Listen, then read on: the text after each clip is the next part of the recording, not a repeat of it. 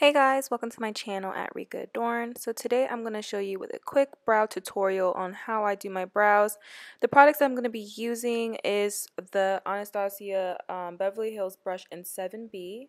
I'm going to use both the bristle and the angled end of the brush. And then I'm going to be using, of course, the Anastasia pomade, the dip brow pomade in the color Ebony. And also I'm going to be using a gel to set my eyebrows, and I'm going to be using the Glossier's Boy Brow in the color Clear. And I didn't show it in the beginning, but of course also I'm going to be using a concealer, and I'll show you guys the concealer in a little bit. So let's zoom into these bad boys really close and personal for you guys.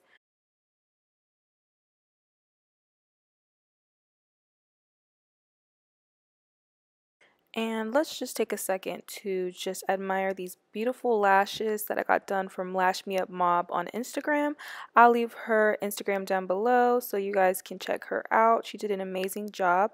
I got the Mega Volume lashes.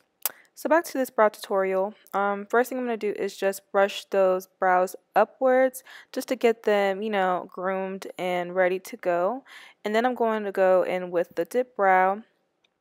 And I take a generous amount. I usually just put a little bit and then kind of put it on the palm of my, not palm, the back of my hand to see how thick it is, because I don't want it to be super duper dark.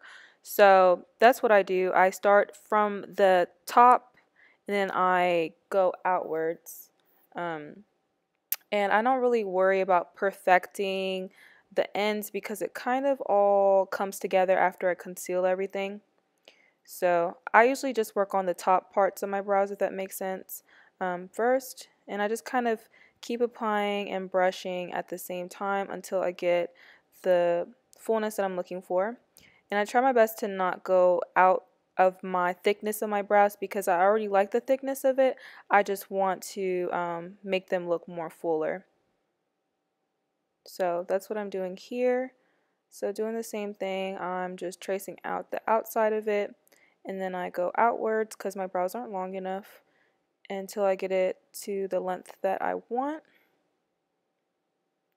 And then once I get them the length that I want, then I bring it inwards and I kind of try to do like little hair-like strokes, and then I just kind of just blend everything out really.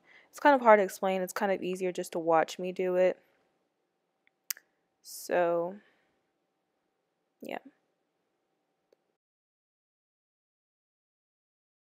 Then very lightly you'll see me kind of just brush a little bit under my brows.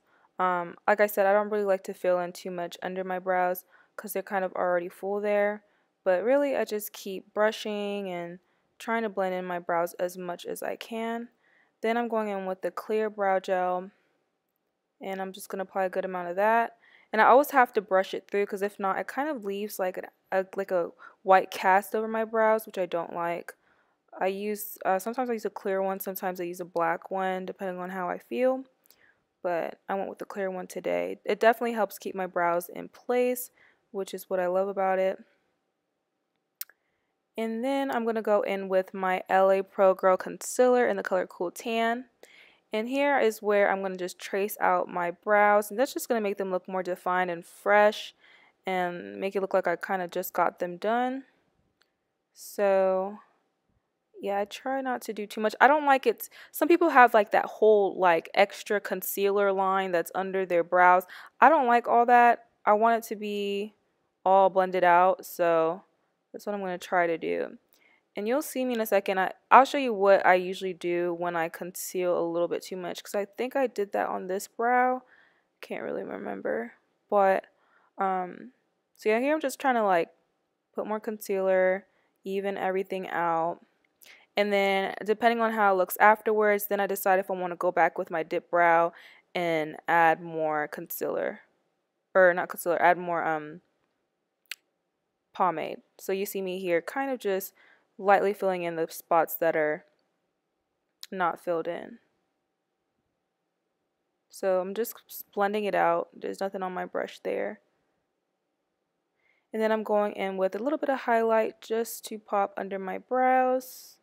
And voila, that is my brow tutorial in 5 minutes.